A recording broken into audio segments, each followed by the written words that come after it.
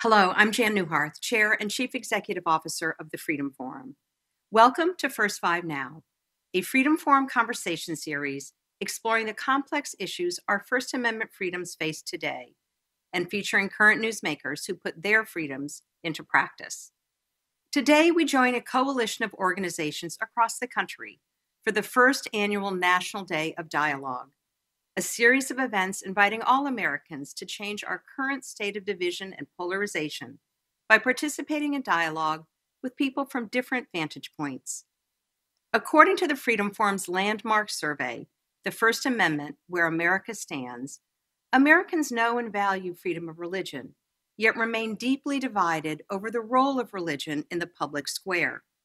Today, you'll hear from Freedom Forum fellow Asma Uddin and Pastor Jim Eaton, who'll engage in a dialogue about the role of the First Amendment when it comes to our nation's religious identity, the separation of church and state, and the role of faith in society.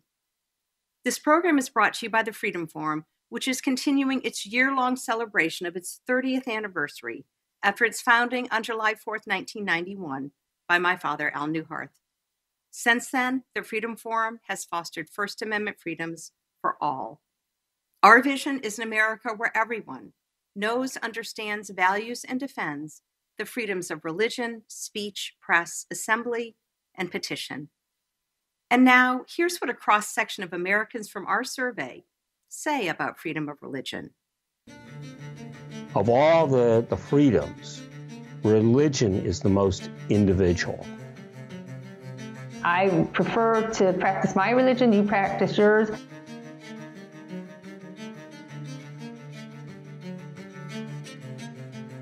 In my life is very important, the freedom of religion, because in this house I have one religion and my husband have a different religion. And my son maybe will have a third religion. Let's face it, that's kind of why the Pilgrims came here.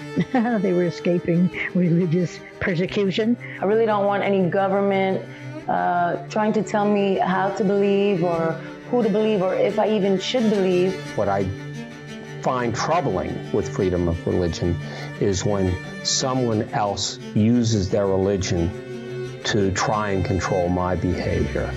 I'm a very active member of my current religious congregation. So take away freedom of religion and, that's a huge chunk of my life that would be affected. Those are just a few of the voices we heard from the more than 3,000 Americans who took part in our survey, which revealed that Americans' views of the First Amendment are as diverse and divided as the country itself. One big revelation: the First Amendment remains valued and vital for nearly all Americans. And now, please welcome our moderator, John Maynard. Hello, and welcome to First Five Now. I'm John Maynard, Senior Director of Programs for the Freedom Forum. As Jan Newharth mentioned in her opening, today is the National Day of Dialogue, which is an invitation to all Americans to change our current state of division and polarization by crossing lines of differences and into real dialogue. Today, we will engage in dialogue over the topic of religion, one of our First Amendment freedoms, and we'll delve into some of the questions that divide us. What does separation of church and state really mean? Why do some Americans feel their country should be a Christian nation? And how can the First Amendment guide us through disagreements about our deepest beliefs? We are joined by two guests from diverse backgrounds who will help us answer these questions and help understand and perhaps bridge the divide over the role of religion in the public square that our survey reveals. Jim Eaton is pastor of Mosaic Church, an intercultural congregation based in Frederick, Maryland. He also consults with organizations seeking to enhance their intercultural and multi-faith engagement in these racially and religiously polarized times. Freedom Forum fellow Asma Uddin is a religious liberty lawyer, scholar, and author. She is also Religion and Society Fellow at the Aspen Institute and a visiting law professor at Catholic University. She is the author of the 2019 book, When Islam is Not a Religion, Inside America's Fight for Religious Freedom, and the brand new book, Politics of Vulnerability, How to Heal Muslim-Christian Relations in a Post-Christian America. Today's program is made possible by generous support from the Andrew and Julie Klingenstein Family Fund and from donations by the Charles C. Haynes Fund. Jim and Asma, welcome to First Five Now on this National Day of Dialogue. So the First Amendment clearly prohibits an established religion. So what motivates people of faith to merge church and state, and can you empathize with those motivations? Jim, we'll start with you. Well, thanks for having me, John, and Asma, it's an honor to be here with you. I can, in some ways, empathize with this. I think, as I think about it, it could be religious fervor and a love for one's faith. It could be some unease. Sometimes underlying things like this are demographic issues, and people are uneasy or fearful because of demographic changes.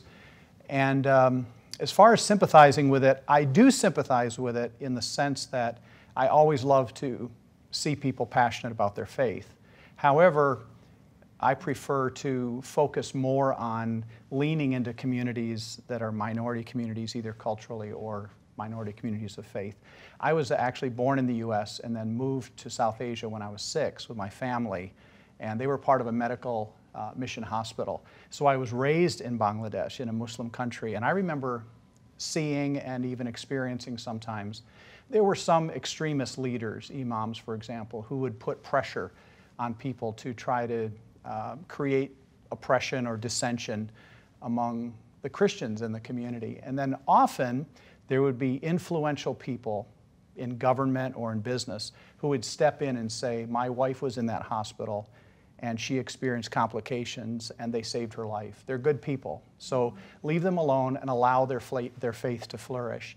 And I feel the same way here in America, now that I've lived here a number of years, is I want to be an ally and an advocate for people who are of all different faiths. Asma?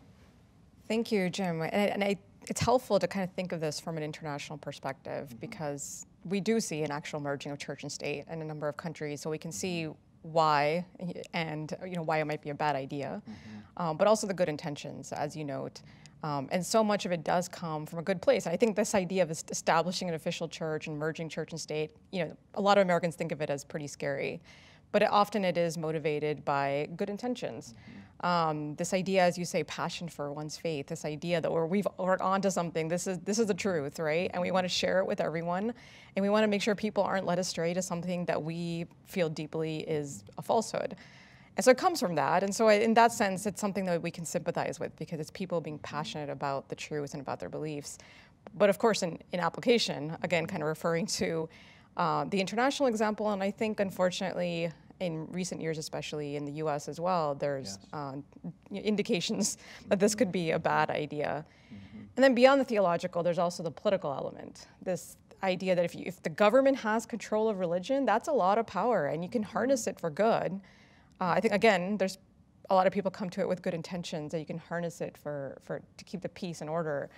But you can also harness it for bad ends. I mean, once the government has something as powerful as religion in its grasp, it can do with it what it wants, including really setting the wrong priorities for people and motivating them in really problematic ways. Well, that's what that actually leads to. My next question is, some people do believe that the United States, in this country, is a Christian nation. Why do you think that is? And I'll start again with you, Jim. I think as I ponder this, I think there are two primary reasons. One is that we have a dominant faith in America that is the Christian faith. So you go into a hotel room and there's a Gideon Bible, and Christian holidays tend to be national holidays. So I think for many people, it's like a default concept in their minds. This is what I see everywhere. I see churches everywhere, so this is a Christian nation. And so I think that's one reason. I think a second reason has to do with a uniqueness in our founding. Not all, but some of the early founders, for example, the Puritans, came because they wanted to express their faith in a way that the leadership in England would not allow them to. And so I think these factors cause some, perhaps many Christians, to think this is a Christian nation. But I think there are at least three issues that are like caveats to this. One is the issue of indigenous peoples, the Cherokee, the Navajo, the Apache, the Iroquois. Their faiths were not really honored alongside of Christianity. So that has to be a part of the conversation about our country. A second thing is, of course, the whole issue of the Middle Passage and African Americans coming here. And although they incorporated Christianity into their experience, it was in the concept or the experience of enormous suffering. And then I think the third thing is the fact that there was one pastor who moved here from the UK, and his name was Roger Williams. He came, and at first he was beloved by the Puritan establishment in the Massachusetts Bay Colony. However, he had a different take on religion. Whereas the Massachusetts Bay Colony fused church and state, he held some doctrinal views that were different. And so he was banished from the colony, and he was sheltered and protected by Native Americans, and eventually formed the Rhode Island colony. And one of the hallmarks was he wanted to build what he called a wall of separation between church and state. And it became the first colony where people of all different faiths came and they were protected. And so our own country's history, if it's viewed in part, can cause some people to think this is a Christian nation, and whether we fuse this or not is not that important. But I think even just looking at the history of our country should give us a clearer concept of the value of the separation of church and state. I mean, I think Jim does a good job in kind of bringing in both the history piece of it and the present day experience. So as somebody who was born and raised in this country, like just as a kid, I grew up in Miami, Florida. Like it was pretty, I thought of it as a Christian nation, not in the way that I think it's talked about now, but exactly in the way you're talking about, just Christmas and all the various other holidays and the decorations and the public space, right? Like every holiday season, you see all the different symbols, which of course over time have become quite secularized, but it's something you see during this time and not at a time that coincides with other religious holidays. And that in itself, says something, right? Like the programming, the types of things that you're seeing in music and entertainment, it continuously sort of like reinforces one religion, one religious message, and not another. And I think major strides have been made with regard to this in the last just like 10, 15 years. And the world that my kids are growing up in is really different from the one that I grew up in. But I think that just kind of gives it the sense of like this is the dominant religion in this country. And so, from there we can extrapolate this idea of America being a Christian nation or a majority Christian nation. And I think beyond that, I mean, as a lawyer also, I think the historical element comes in for me when we're talking today about the Establishment Clause, right? We talk about the merger of church and state. Essentially what we're talking about is what the Establishment Clause was intended to prohibit. And you see in certain cases where the court is, for example, upholding certain very large Christian symbols in the public space, and the reasoning tends to be in some of these cases that if it's been around for a long time, then it's okay. And you have to kind of question that at times, and I mean, it makes sense. Like, I'm definitely one who advocates for the robust presence of religion in the public space. But when you kind of come at it from the historical angle, it's like, well, there's only one type of symbol that's been around for a really long time. And what does that mean really in terms of where we're going in terms of pluralizing the symbols and the manifestations of a variety of religions in the public square? I just have a response to this. This is excellent. I really appreciate what you're sharing. I recently read a book by Eboo Patel, and it's called Out of Many Faiths, and he documents how America, today it's common to say Judeo-Christian, but there was a period of time where that was not even accepted. It was Christian, and Jews were on the outside, Irish were on the outside, and of course Chinese, African Americans. And then gradually through World War II, the Jewish group, ethnically, culturally, religiously, was brought in. And he argues that now is our opportunity as a pluralistic nation to bring in Muslims, Hindus, Sikhs, others.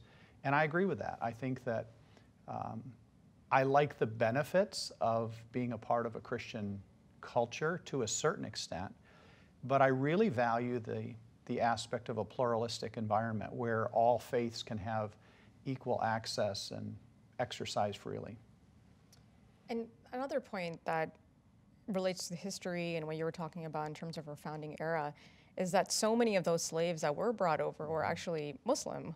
And their presence, I mean, the founders kind of spoke broadly about the protection of religion. They spoke about Muslims as sort of future citizens of the United States, but the fact was there were Muslims right there in their midst, but their sort of presence and their religion was made invisible by the fact that they were slaves. And I think that piece of it as well, that this isn't as new as you think. It was just essentially buried for a long time.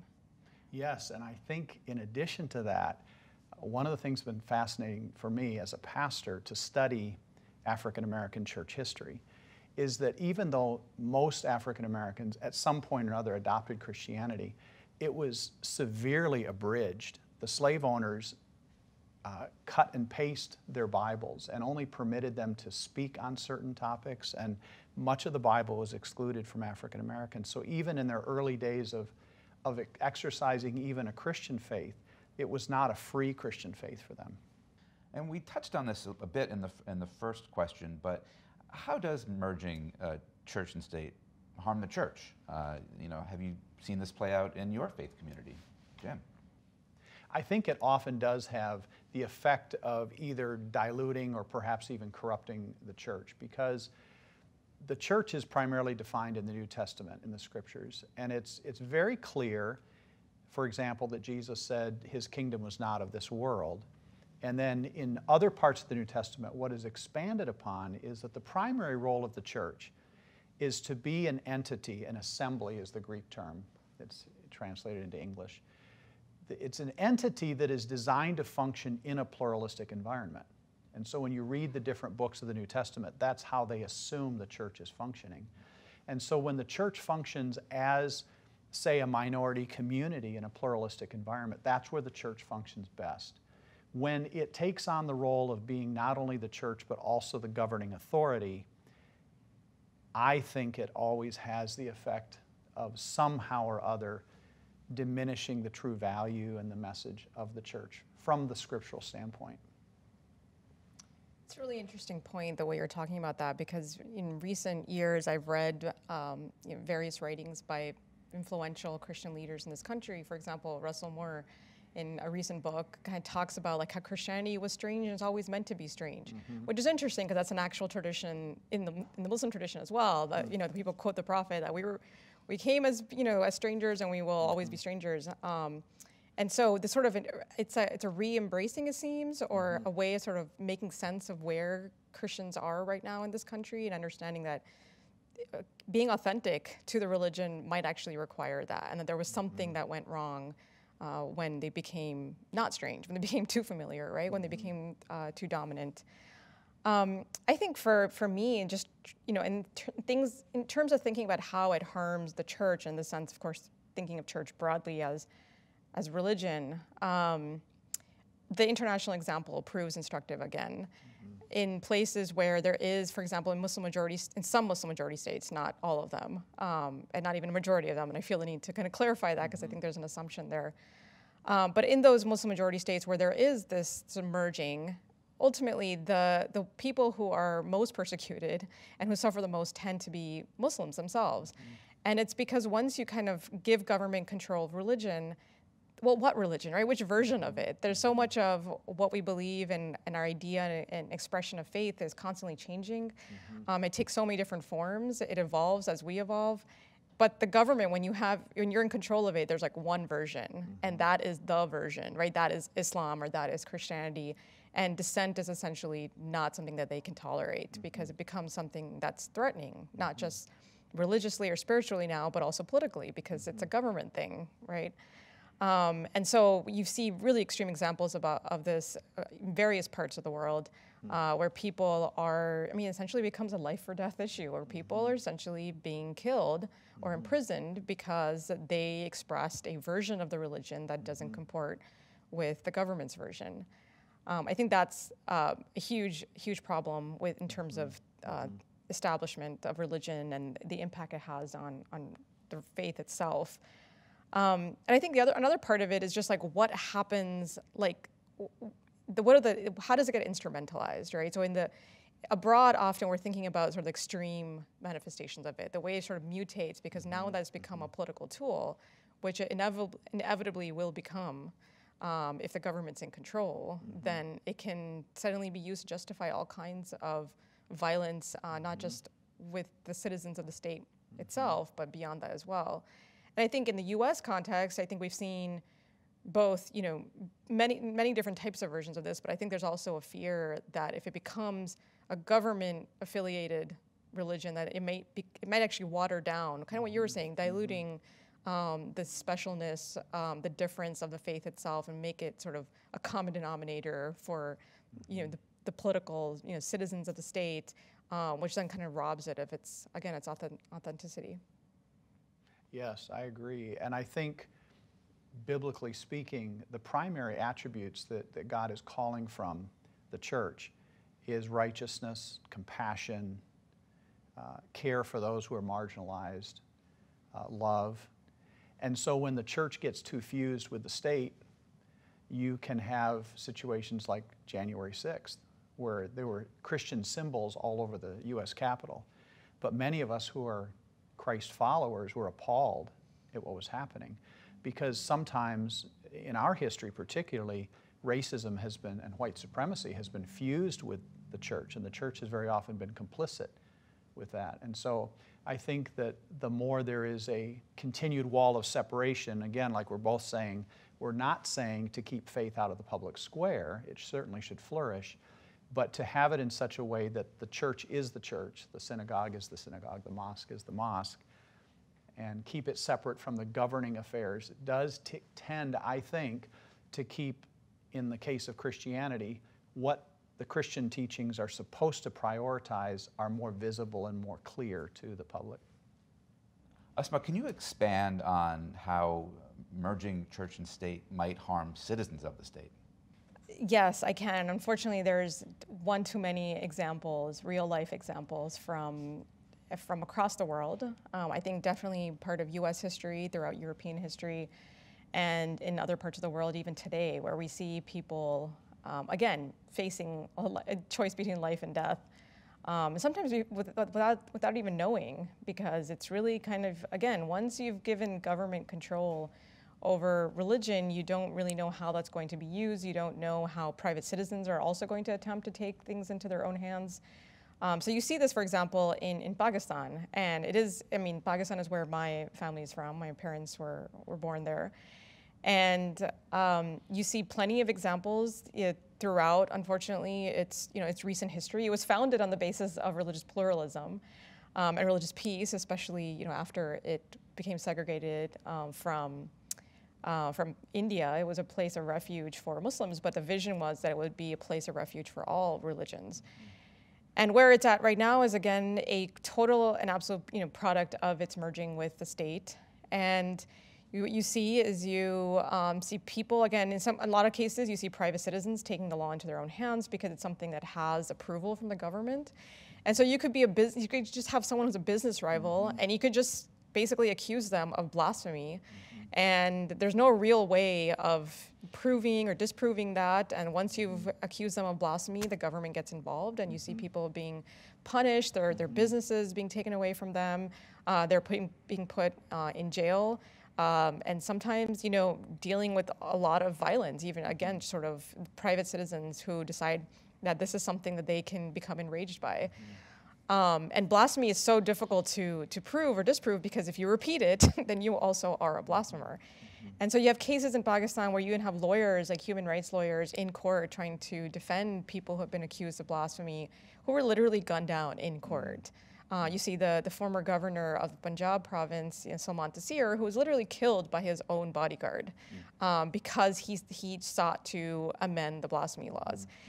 So things get bad. There's lots of bloodshed. You see this not just in Pakistan, but a number of other countries as well. And I think that is, to me, the clearest example of why it's a bad idea. I agree. And I think here in this country, one of the things that my wife and I have experienced is we have a number of friends here in the DMV who are American Muslims. They're Pakistani Americans, most of them, some Indian Americans as well. And after the election, I started up a friendship with a man who's Pakistani American, and we had an idea to have gatherings in his home. And so we'd have a catered-in dinner, and there'd be 20 or 30 guests, and we were there. And we just began to talk about concerns and what are the fears. And a lot of them revolved around cultural, ethnic, racial things, but there were faith, religious overlaps. And so there were times in the conversation where they would describe, for example, something that they would experience that was adverse, it was intolerant. And there was some kind of a symbol or a communication that this is part of that person's Christianity as to why they would mistreat a Muslim. And so my wife and I were then saying, we're so sorry you've experienced this. Here's what the truth of Christianity actually teaches, that you have compassion for others, that you want to put yourself in the place of others. There should be empathy.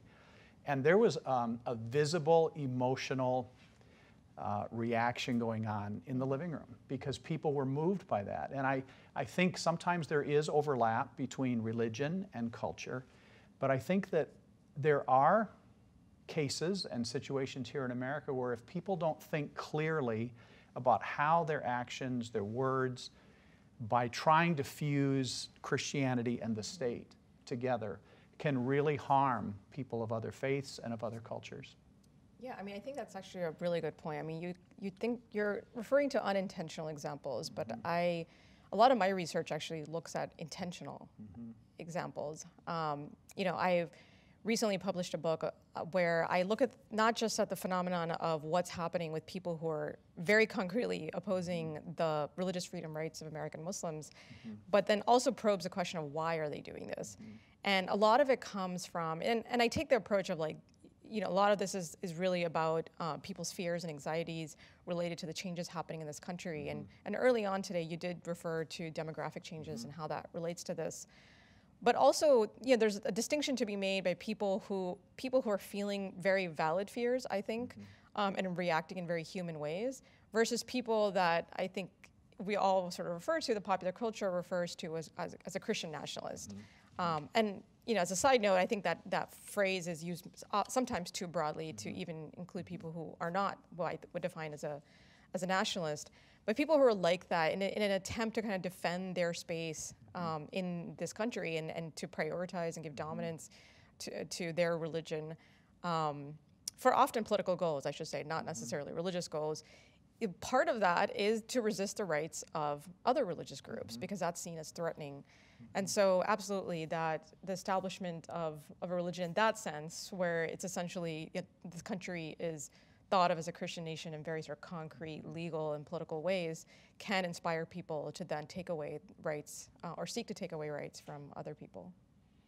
I think you're exactly right. I think as a pastor, I've experienced, and our church has experienced, some adverse circumstances over the past 2 or 3 years because we are committed to not only speaking for those who are experiencing personal racism, but also to investigate and speak out against systemic racism, and then also to stand in to serve and to bless people of other faiths. And so, for example, when the massacre occurred in Christchurch, New Zealand, I was at one of the largest mosques here in the DC area and stood there to say we're standing in solidarity with you. And then when the massacre occurred in Sri Lanka, just a few weeks later, a number of our Muslim friends came to our service to say we're standing in solidarity with you. And so I think that when you have these kinds of circumstances, what you want to resist is the impulse that are often threads underneath the surface. And Christian nationalism is one of them. Some of the myths in our national history are not actually true, and they don't actually accord with Scripture. So in our church context, we've actually lost a number of people because of the posture we're taking on the issues of race and on the issues of multi-faith. But I think it's worthwhile, and I think it's essential to stand in this time for not only what is decent and human, but speaking as a Christian, what I believe is also a Christian response.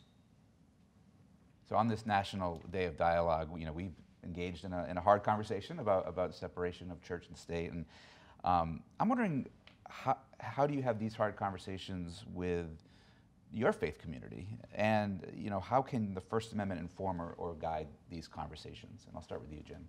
Well, my primary avenue of conversation in my faith community is to walk through the Word of God, walk people through the scriptural teachings, because I think that is, we're coming, like, I was listening to a conversation online where Asma said this, a soft place to have a hard conversation, and I think that's a good way to put it. I try with the people under my care, under my shepherding, to find the ways to meet them in a place where we have commonality. And so when we're going into the scripture, that's where we have commonality. But then also to say, have you considered this scripture? For example, in the New Testament, there's a passage in 1 Peter 3:15 and 16 that says, you must worship Christ as Lord of your life, and if someone asks about your hope as a believer, always be ready to explain it, but do this in a gentle and respectful way.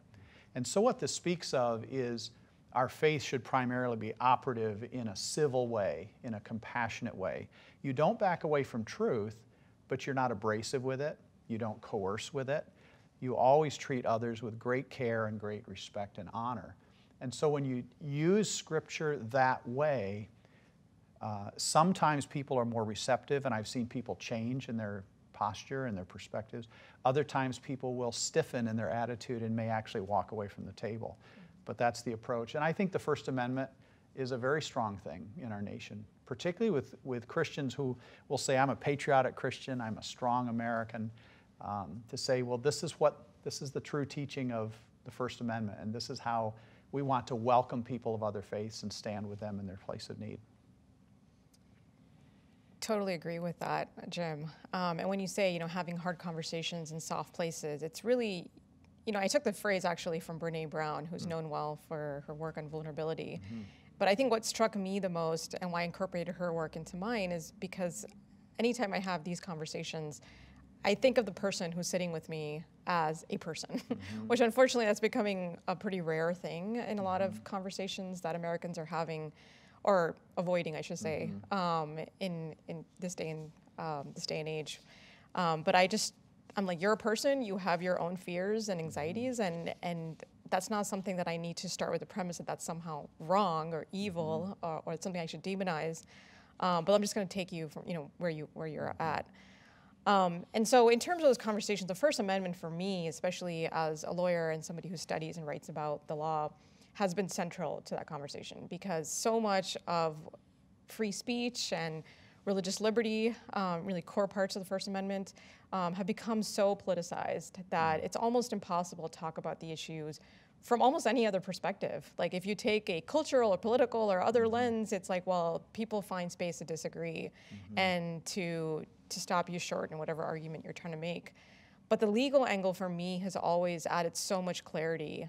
If you can just think about the legal standard, if you can think about the different scenarios that has been presented in the context of cases, that helps you to kind of navigate the differences and not have this sort of really broad idea of what is right and wrong. But okay, well, how does that work in the real world? Let's consider actual real world cases. And so in terms of conversations with my own faith community, on the one hand, I did a lot of extensive, research on blasphemy laws, as I've talked about throughout this interview, whether it's in Pakistan or Indonesia or Egypt or elsewhere. And, even today, you see incidences, right? Like cartoons of the prophet in a Danish newspaper and the response to that. And how, coming at it from a free speech perspective can be, you have to be careful even with the way you talk about that, because there's like a sort of the free speech clause is very American. There's no other place in the world that kind of protects speech to that extent. And not to kind of come at it as, again, sort of this American imperialist sort of perspective, was like, the American Constitution has it right and we'll teach others, but just to see what the benefits of that are. And if you kind of apply that same approach to offensive speech, how do we determine what's offensive, right? And it becomes so subjective that it can then lead to, and who gets to decide, right? What's offensive? We're talking about, the government's involvement, where does this really take us? And so to being sort of rational and kind of getting through, or I should say logical, and working through a number of different sort of fact scenarios, I think is really helpful for people. And then there's also just the other part of it, right? The multi-faith, the bridge building piece of this. Most of our Supreme Court cases don't involve Muslims or religious minorities. They involve Christians, especially more recently. And they are really political, and they're hot button issues. And again, it's very easy to get upset, especially in a context where people are arguing so passionately for America being a Christian nation. A lot of these cases, a lot of these wins can be seen as a win for a Christian nation or the Christian dominance. And it's important for me to just be like, well, let's just take a step back and look at what the actual decision said and how the specifics of that opinion can ultimately benefit a wide diversity of people. Well, this has been a fascinating conversation, but we have run out of time. Jim and Asma, thank you for all your valuable insights and for joining us today on First Five Now. And to all our viewers, we hope you'll share your thoughts about today's program via social media at the addresses listed below. And the Freedom Forum will be posting a recording of this program on the Freedom Forum YouTube page, where you can post comments. And we'll hope you'll tune in to the next episode of First Five Now on Thursday, February 10th at 2 p.m. for a discussion about the history of free speech, not just in the United States, but across the globe. We'll be joined by author Jacob Msangama, who'll talk about his new book, Free Speech, A History from Socrates to Social Media. I'm John Maynard. Thank you for joining us.